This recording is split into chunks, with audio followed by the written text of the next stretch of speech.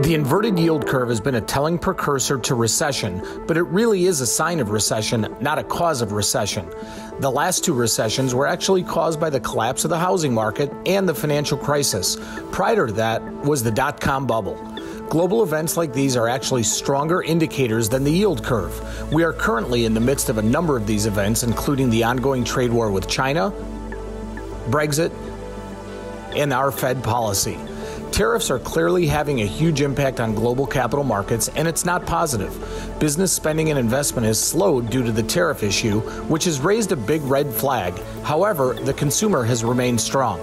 Brexit remains front and center and has added much uncertainty to global markets.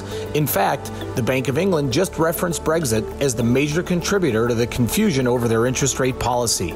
And of course, we have our own Fed policy. Even though our economy is on stable footing, should the Fed actually be reducing rates to keep up with the rest of the world?